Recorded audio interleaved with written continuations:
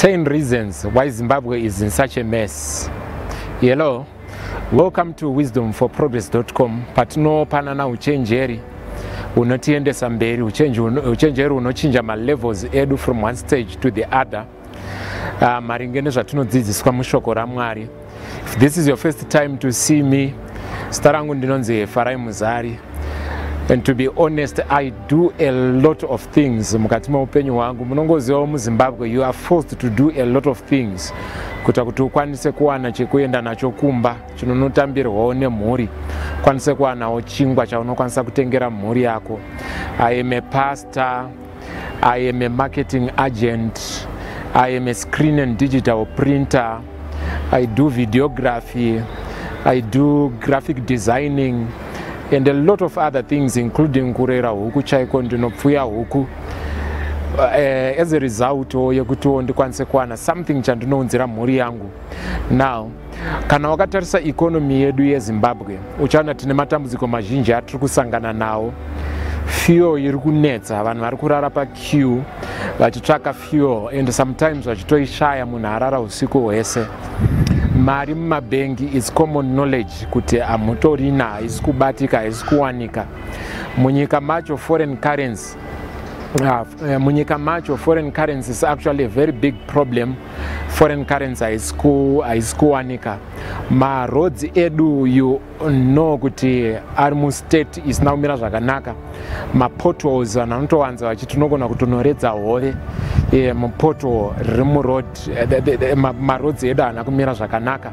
Muzvipatara ukaenda mishonga hamuna, zvikoro especially mumaruwa zvekushandisa hakuna. Iyo mvura chaiyo mataps vamwe vachaziye kuti mvura yakambobuda rini, hakutorina mvura. From the city councils, we have a lot of challenges. Some of them they are naturally caused, but some of them they are man-made problems that tinokwanisa kuti tinge tichidila nadzo. And today I am going to be talking about these 10 things that are affecting us as a nation, 10 things that has caused the nation to go down to this level. You see, inflation yedu mukati menyika yedu muno muZimbabwe, for the month of May, the annual inflation yedu yanga iri pa 786%, as compared to 3% yeku South Africa. South Africa 3% inflation, Zimbabwe 786%. Zvinhu zviri kukwira on a daily basis. Ma basic commodities vanhu vazhinji vari kutambudzika kuti vakwanise kunge vachimawana vachikwanisa kuatenga, because mitengo yacho iri kukwira on a daily basis.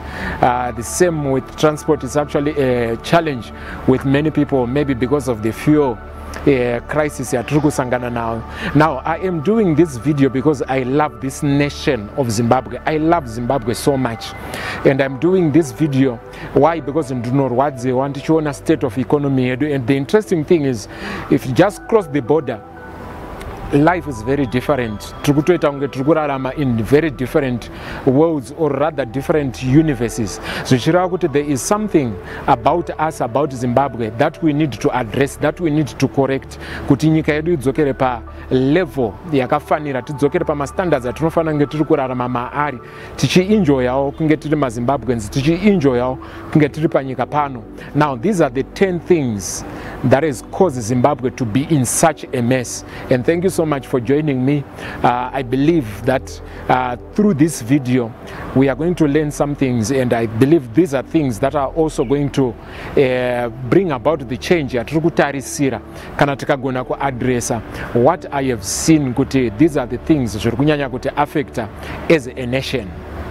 Number one, the first thing chandakaona kuti chiri kutidzosera kumashure senyika, chakonzera kuti nyika yedu isvike pakuparara to this level yasvika pairi, it is because of self-sabotage. Self-sabotage. Paripo pekuti tinotengesa ramangwana redu nekuda kwemakaro ezvinhu zviri very, very temporal. Totengesa ramangwana redu. There are people who actually vote for individuals who are corrupt simply because ane zvaapuwa, ane shuga dzaapuwa, mbeu, ma t-shirts and the like. and uenda unovhotera munhu ari corrupt simply because une chawapuwa chekuti unongoshandisa zviri very temporal, watengesa ramangwana rako because of zvinhu zviri kupfuura. That's one of the ways that we sabotage ourselves.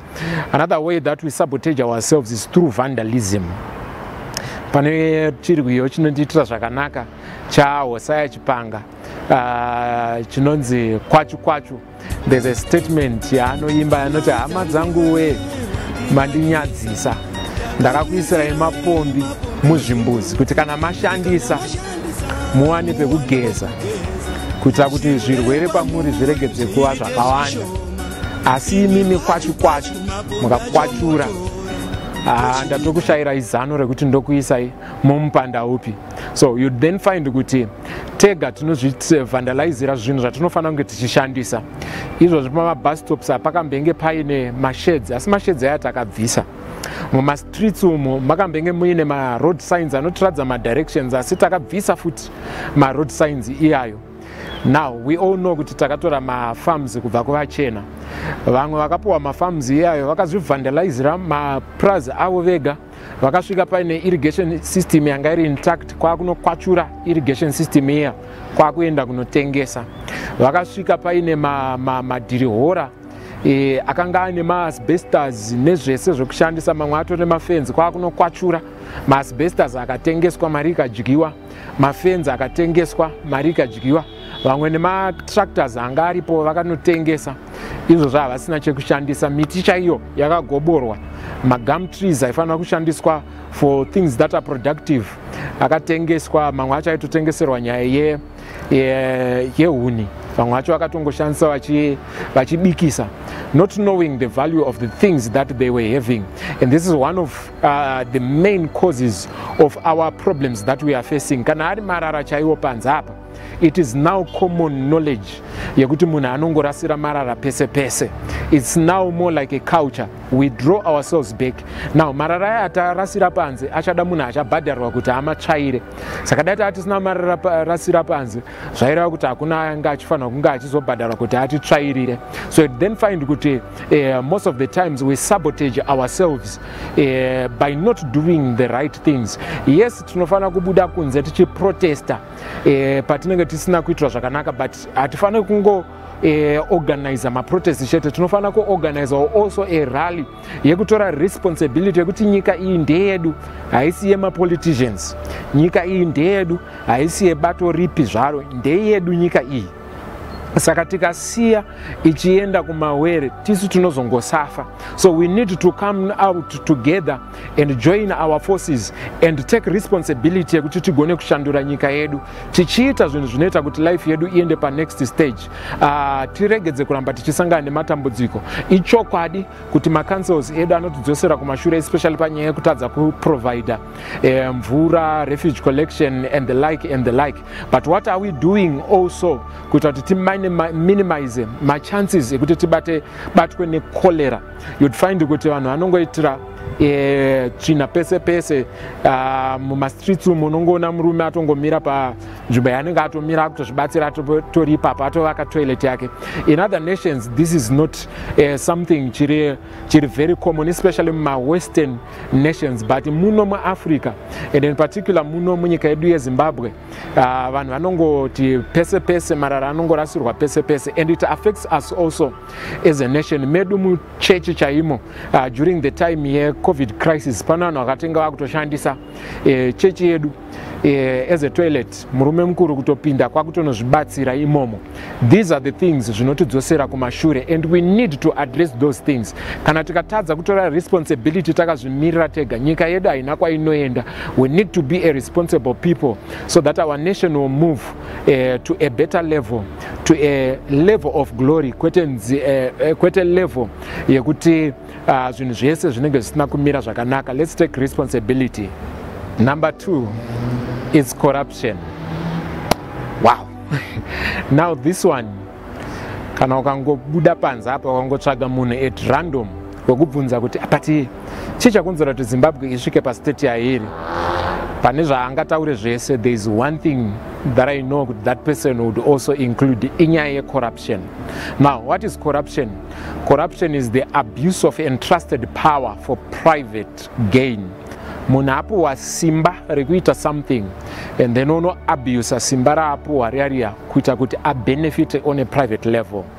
For example, munapu was simba rekuti ape vanhu ma passports. Then ochitanga ku abuse simbara apu wa iroro kuita kuti a benefit pakupa vanhu ma passports. The same nekuma birth certificates, the same nekuzvitupa. The same also kumapurisa mpurisa anzi and anosunga vanhu vari kudrive recklessly.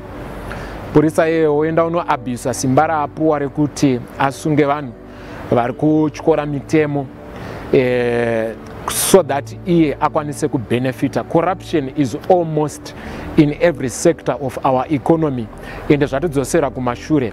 Now, according to survey yakaitwa neTransparency International yakabudisa the Corruption Perception Index, Zimbabwe yakaonekwa pasi rino rese iri pa number 22 pamusoro panyika dziri corrupt, takaita number 22 pasi rose.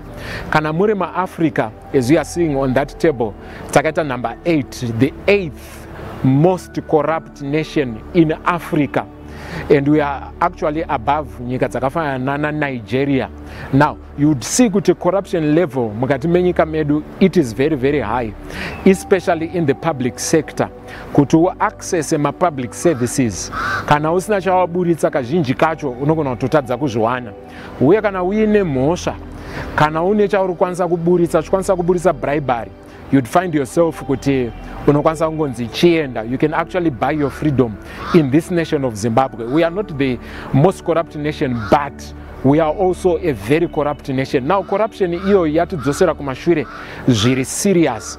Why? Because kana ari matenders, mabasa mahombe, projects anokwanisa kuti nyika yedu isumuke kuti aende mberi, ari kupuhwa kunyika, ari kupuhwa kuma companies ano benefita vanhu vari in authority. Haungoyerekana wangopuhwa big businesses, big business projects, even though uriwe number 1 anokwanisa kunga achiita projects iyayo, but zvinopuhwa kune munhu anenge akwanisa kuburisa mari yakawanda.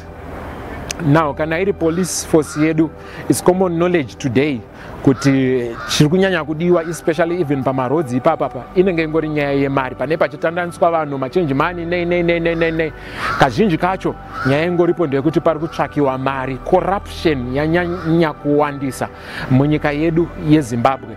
Projects mazhinji haasi kukwanisa kupedzwa.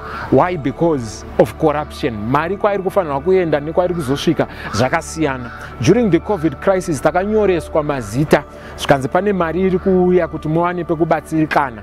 Takazoti tobvunza kuti kwa mazita edu amakatinyora aya zvaapapi, zvikanzi mazita enyu aya pamaitonyorwa paipi kwaitonyorwa kunzi ningi naningi tamupa nenhamba dzenyu dzezvitupa dzamaipa. You see, corruption is almost everywhere, and izvo zviri kudzosera nyika yedu kumashure. Now the 10 most corrupt nations are the 10 most poor nations as well, and the reverse is also true. Nyika dzisina corruption yakawanda dzine kubudirira kuri nani. So we need to tackle nyaya corruption. Kana tikakwanisa kudefeata corruption, you'd find kuti Zimbabwe level yedu economically inokwanisa kuimprove agenda pa next stage. Yes, it will be very very difficult, but we need to tackle this challenge that we are facing head on, or else we are going to remain at the same level. And I believe it's something that we can manage kana tikagona kubatirana, tikagona kufighta. Now ukaverenga newspaper, almost every time you hear about ma scandals anechekuita neland, anechekuita nema projects ehurumende, kuti there are scandals, mamwe matenders acho anenge achipuhwa vanhu vasiro vari kufanira kunge vachipuhwa, and zvatidzosera kumashure senyika. And this is the second reason why we are where we are today, but I believe we can come out of it if we do the right thing. Number 3, climate change. Climate change has negative effects, especially my economies. Akafana ne economy ya Zimbabwe kuti it is actually agro-based. Zimbabwe used to be the bread basket of Africa, but as no start kuimporta zvinhu zvakafana nechibage kubva kunyika dzakafanana na Zambia, South Africa. In fact, zvikutonzi according to statistics, my imports edu ari kutoramba achiwedzera. We are importing even more than we used to be, especially nyaya dzezvechikafu. One of the reasons is also nyaya ye-climate change. Mvura haichanaye manaira ayaisiita kare. Now, kana uri mugari wemutown unogona kusanyatsonzwisisa this point, but kana uri mugari wemumaruwa unokwanisa kunyatsozvinzwisisa zviri nani. Kumaruwa they depend on farming. Chibage chavanenge vatorima ichocho ndo chikafu chavo chegore iroro, even negore rinenge riri kutevera. Kana vakatadza kukohwa in a particular year, it then means kuti chikafu would be a challenge. And over the years, mvura yanga isiri kunaya zvakanaka and zvaafekta vanhu vazhinji. MuZimbabwe we are about 14.8 million. Pan 14.8 million vari muZimbabwe, 68% yevanhu ivavo vanogara mumaruwa. Zvichireva kuti 68% yemaZimbabweans ine direct impact yainowana kana mvura ichinge isina kunaya zvakanaka. Sekusanaya zvakanaka kwayakaita mumwaka wapfuura, zvoreva kuti the larger percentage of Zimbabweans, they are actually in a negative state yekuti some of them they are actually starving of hunger. Hakuna zvekudya, things are not okay because of climate change. Now, climate change inokonzera zvakasiyana siyana, but it's one of the reasons why we are struggling as a nation. Zvakutoda kupindira kwehurumende kubatsira, but sometimes you then find kuti hurumende yacho haikwanise kuti ikwanise kunge ichimira because of state of economy and as well nyaya yecorruption yatachataura iya. Chikafu chacho chinenge chadonetwa or chikafu pachiri kufanira kunosvika or chikafu chinenge chakati chipei pachiri kufanira kunge chichiaccesswa nevanhu vese, pane vashoma vari kuzochitora, and vachinge vachitora then they resell the same commodity at a very high price. And if we didn't have climate change iri palevel yairi at the moment, I believe our nation would be at a better level. But because of technology, pane zvatinokwanisa kuita zvinoinfluencer even produce yedu kumafarms. The challenge that we have is that my technologies acho ekuti tikwanise kunge tichita overcome zvinhu zvakafanana ne-climate change is very unfortunate kuti hatina those technologies, and we need to advance as a nation kuti tikwanise ku overcome my challenges climate change. Then number 4, mari yakawanda iri kubuda munyika medu as compared to mari iri kupinda. There's a lot of money that is leaving the country as compared to the money that is actually coming into the country, and that affects us. Tagara mari yatitori nayo, especially foreign currency ishoma, but we are forced kuti tibude kunze tichinotenga zvinhu kuti tiuye nazvo because zviri muno zvacho, number 1 zvishoma, secondly my prices acho anenge ari a bit exorbitant.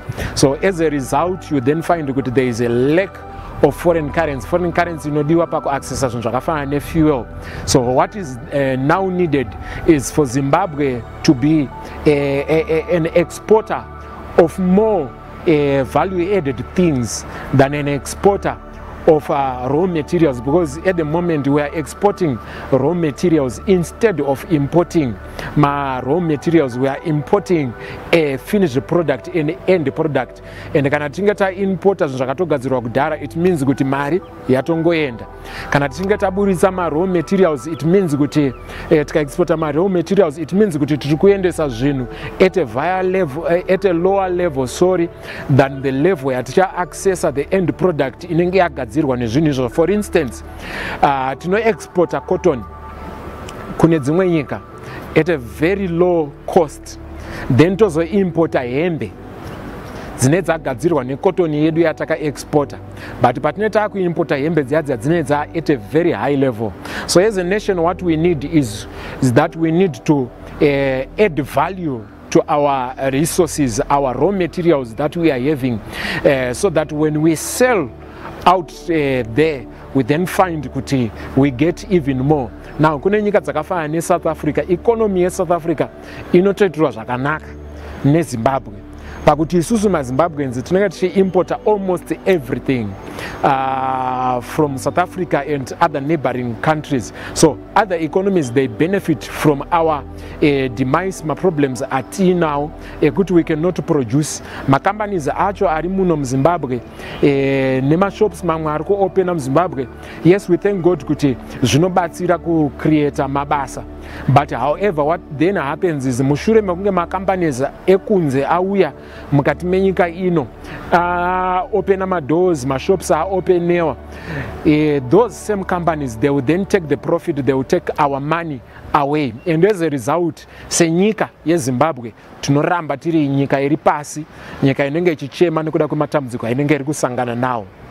Number 5, outdated educational system. Our educational system, it is in a mess. How can a school in the 21st century operate without internet?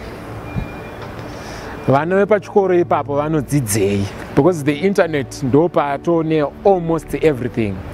And the mwana kuti anotosvika form 4 asingatoziva kuti chinombonzi internet chi, chinombonzi Wi-Fi chi, and we are now living in the information age. Munhu anosvika pakuchembera kuchikora asina kumbobvira azvidzidziswa kana kuti ndo inonzi mouse and the like, anenge asingatozive kana kuti kuoperata technology. And as a result, in the technology, in the information age, it means kuti tiri kutangira kumashure. Zvikoro zvedu zvizhinji hazvina mabhuku, zvikoro zvedu zvizhinji hazvina zvekushandisa. Kune zvikoro zvisitorina kana malaboratories, they cannot afford that, especially mumaruwa.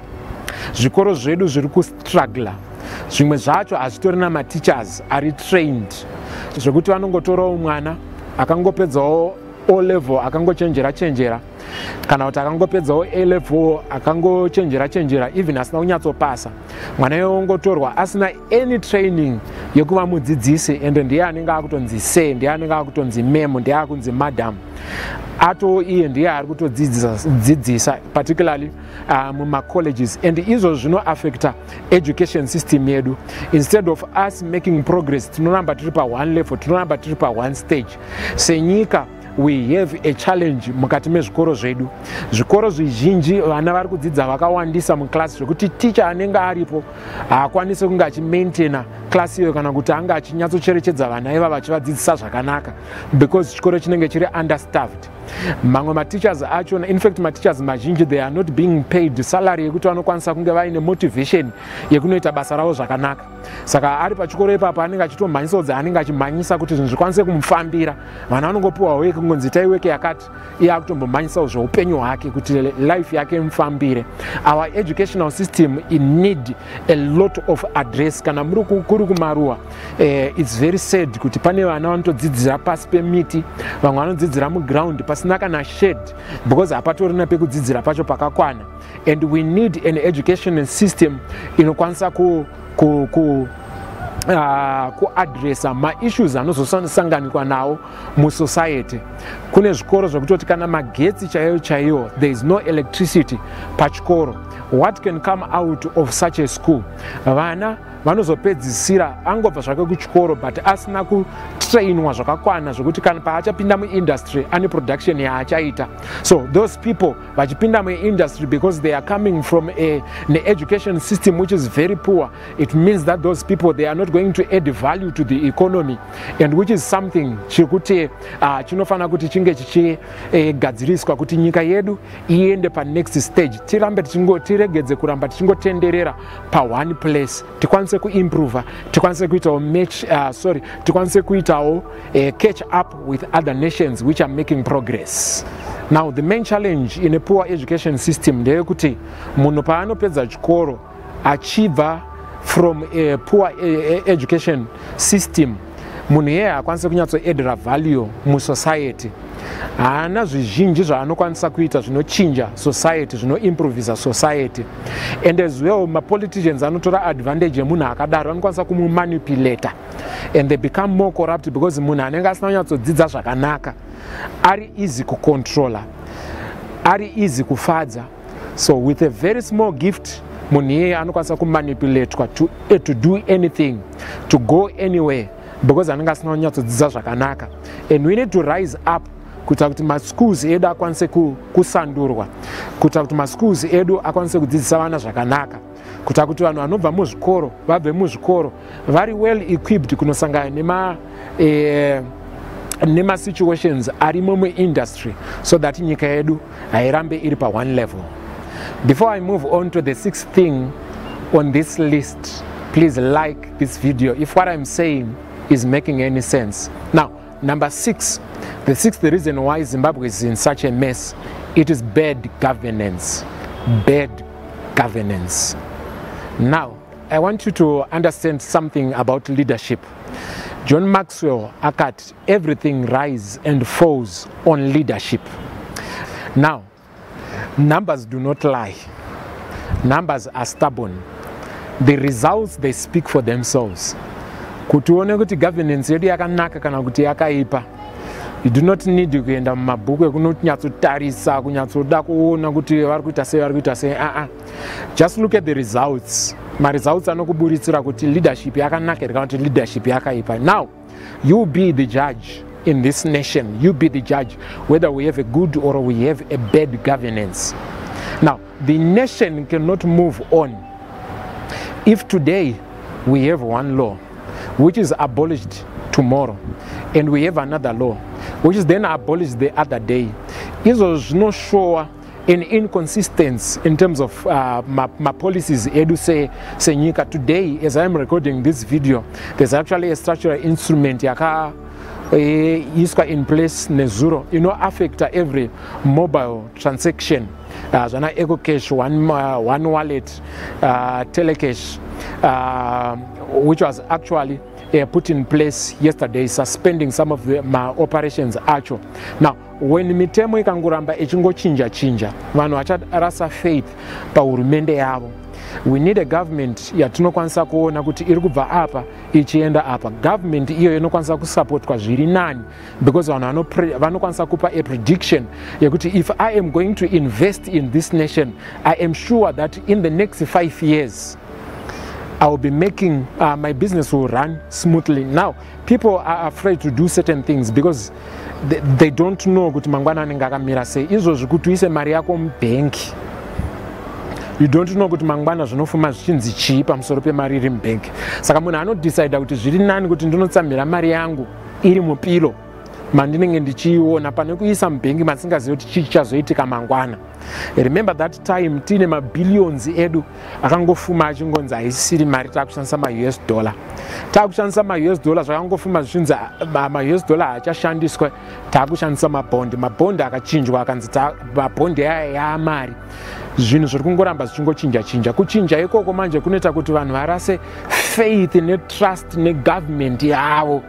Now, I'm not saying that the government should be thrown out, but ndikuti ma policies ehurumende yedu arifana kuti address kwe government yedu inofana kunge iri government iri predictable, so that we can attract ma investors into the country and not to scare investors. So kuti ma investors anenge achitya kuti auye. Now, my investors kana akatya kuuya akatya kunyatso investors zvakanaka, it means that we are going to continue to go down. And this is something that I feel it needs to be addressed kuti nyika yedu ibude matambudziko hairi kusangana nayo. Number 7 is lack of free speech. Lack of free speech. Now, you hear me and you hear me very well. Imagine imba yekuti only one person ndiye anobvumidzwa kutaura zvaanofunga, ndiye anobvumidzwa ku make ma decisions. Zvaataura ndizvo.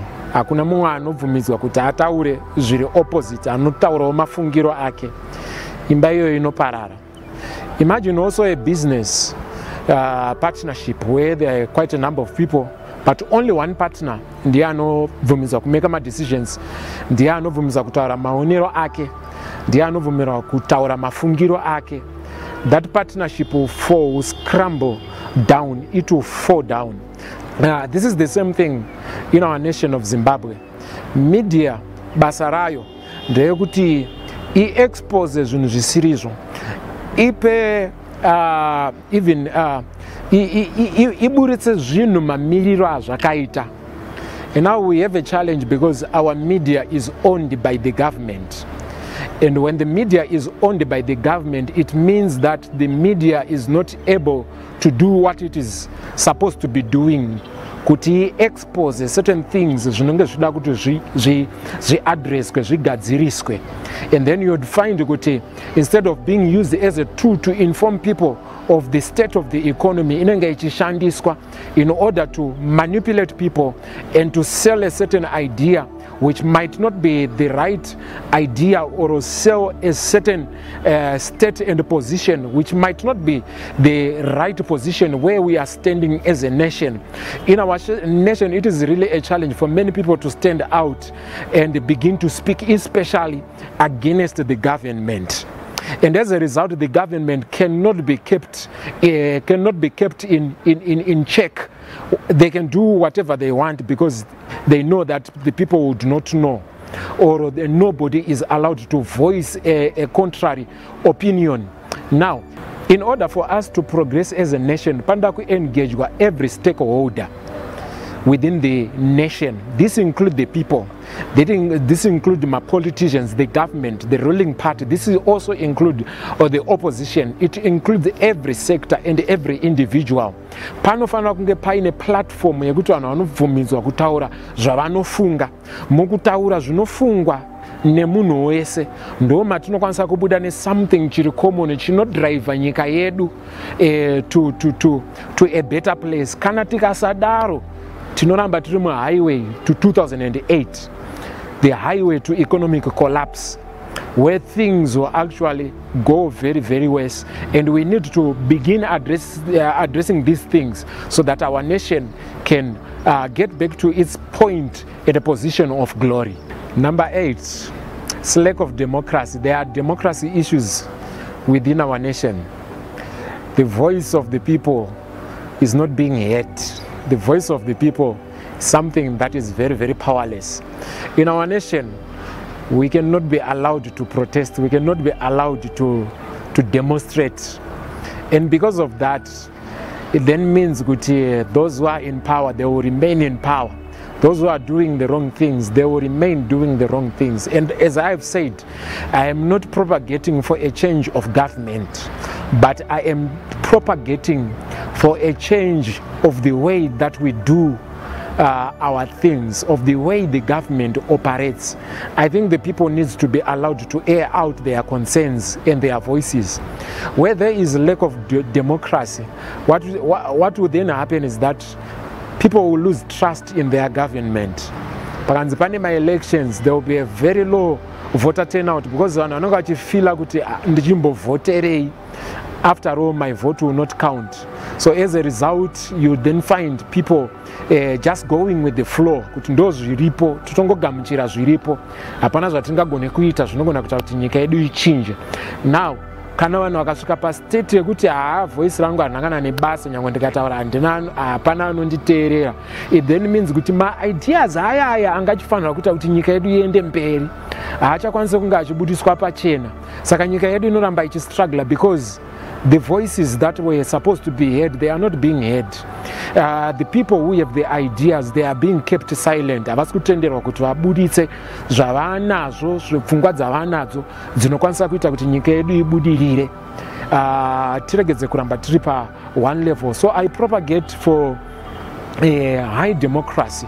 I propagate for a nation that allows people to air out their concerns. And such a nation is a progressing nation. Then number 9, it's nepotism. Nepotism is the practice of those who are with power or influence of favoring their friends and relatives, especially with giving them jobs, projects, and the like. Now, nepotism, it's something that actually destroys a nation.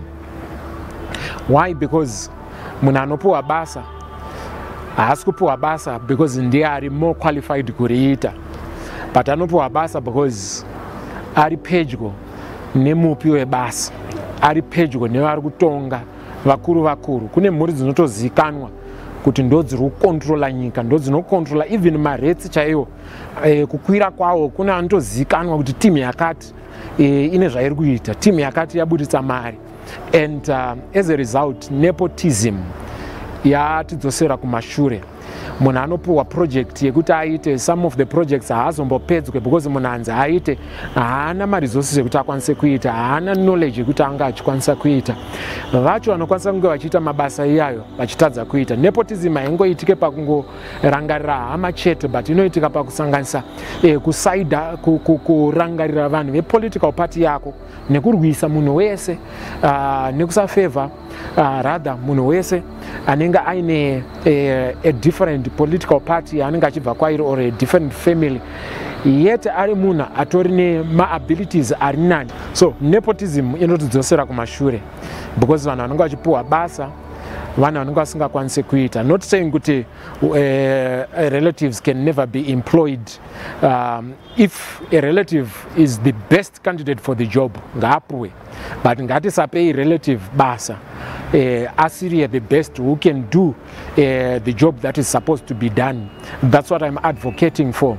If we manage to do that, if we manage to overcome nepotism, if we manage to overcome nepotism, you'd find kuti nyika yedu hairambe iri matambudziko airi kusangana nayo.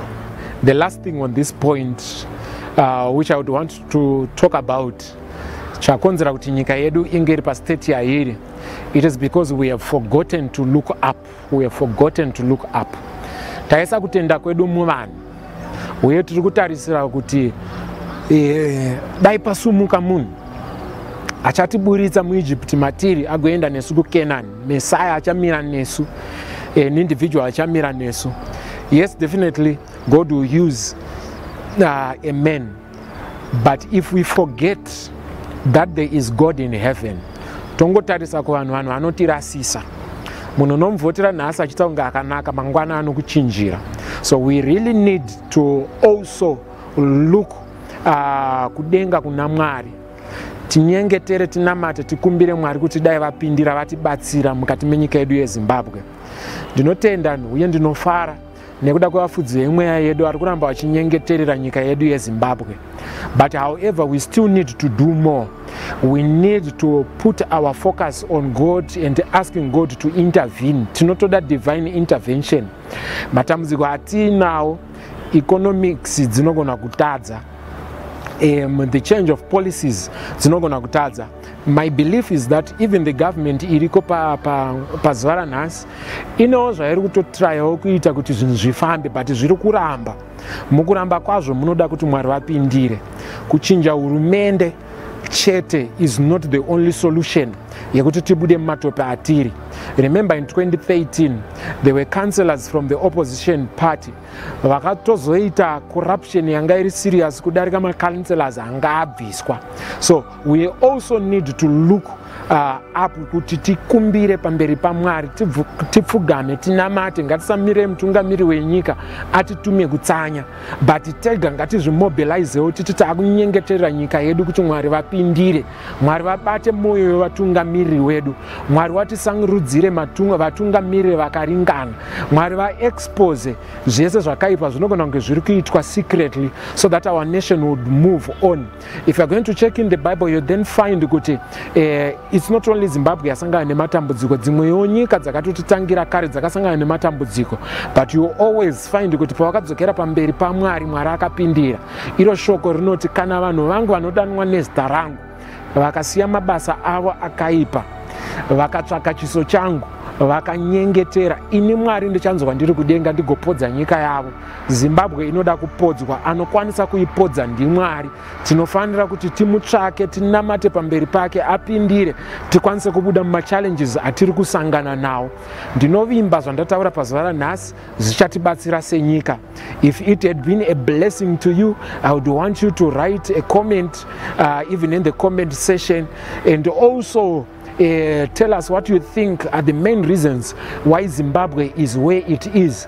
I also ask you to do me a favor to like and share this video so that others can also put their input kuti tikwanise kuti nyika yedu iende to the next level. And may the good Lord bless you.